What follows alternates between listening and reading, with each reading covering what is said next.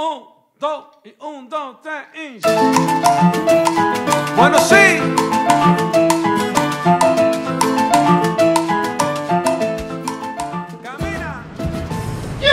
What's up, dog lovers? My name is Lauren. I'm a crowd trainer with Off-Leash Canine Training in Hawaii. This is my little buddy Chase, the Lhasa Apso-Frenchie Bulldog mix.